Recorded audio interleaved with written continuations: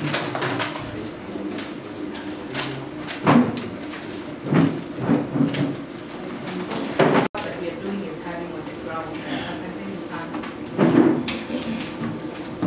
morning. Good morning. I am Dr. working for because I think it's a very, very important specific problem that is bringing. I'm here to actually ensure that. So thank you, and I hope we will interact in the course of the training today. That makes 10. We are going to work with 10 technicians who are all trained, and they are agronomists, others are crop officers, who are going to be our arm of extension services. But we have organized such that we are able to work with the county government because they need to know what is happening in farming, because farming is a very sensitive area.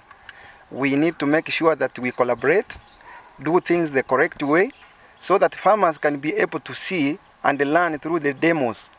We are going to carry out 30 demo plots, of which some of them, we call them mother demos, and this is where we are going to carry out our field days, and then we are going to have others which are going to be baby demos.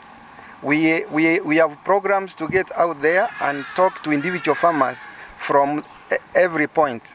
We have been lucky that we have been favored by the rains, and so we are ready to take off to make sure that we catch up with the season and go hand in hand with the farmers while they are planting.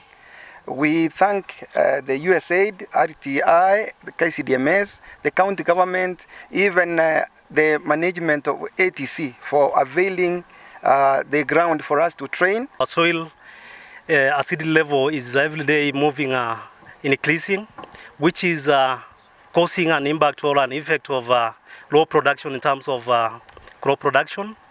And remember that this is a department that is going to ensure that there is food security and maintaining the nutrition contents of our crops. So the resolution here on the issues of the training, our focus mainly, it is a one item for soil testing on the area of the pH level, to check if there is a lot of acidity in the soil, then failures strategies to be put place in order to maintain or to increase the level of production by applying the lime to this soil. Number two, on the issue of the team that here from the county, we have also insisted that the technician team that is supporting this exercise, which we are going to meet 4,000 farmers across the county, so that it can also give us the data as a county to know where we need to focus in terms of the inputs, in terms of when we are doing our plans as a county. We are organizing as a county with KCDMS, with CARO, with other partners, to have a soil fertility day, so that we can take our farmers through, after getting this kind of report, on the areas they need to improve on in terms of their farming activities, so that we can also put them afloat on the issue of changing issues of climate change, issues of which season they need to do their planting, which kind of fertilizer they need to apply in their soil. They will be advised accordingly as per the results we are going to get from the field. Wakulima wamejifunza na wanaweza kujifanyia wenyewe. Mahali ambapo tuko ni Kisii sub-county katika center ya ukulima ambayo inaitwa ATC in Kisii County. So wakati ambapo tumemaliza kutafuta samples zetu, tumeweza kufanya kitu ambayo inaitwa pH test kwa shamba kwa kituo ambacho tumefanyia mafunzo yetu siku ya leo, na wakulima wameweza kujionea wenyewe ambayo matokeo yamedhihirisha ya kwamba mchanga wao uko na asidi.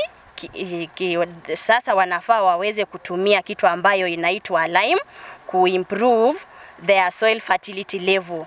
As discussed earlier, we had some ranges where we discussed that crops, the soil ranging between 6.0 to 7.5, it's okay for most crops. Then the soil ranging between 6.0 to 5.5, that one means the farmer needs to do a lot of manuring as well as doing lime, but not to a higher extent. Usitetemeke. pH na upata maji ingine iko 7.5 upimie, will be different. Dasan? Yeah. Sikia. Dasan? It's expensive, but dasani ya 1 liter ni pesa ngapi? 60. 60. Hiyo unajua inaweza pima samples ngapi? Mingi. More than 10. And you, yeah. Ni sawa. Vizuri. Jasa mpaka imwagike huko kando. The hydrogen ions za mchanga na maji zifanye nini? Kama zibana. Zitoe kwa mchanga zilete kwa maji. Bado imeenda 4.9. So wakati unapima, make sure mkono yako iko steady. Usitetemeke, si utakuwa tu wewe unafanya. Najua madam bado kwa hapo. Usitetemeke. Ikisimama inaandika endi. 4.9 ijaandika hiyo and it is still blinking. Still inaendelea. Just observe, ikikosa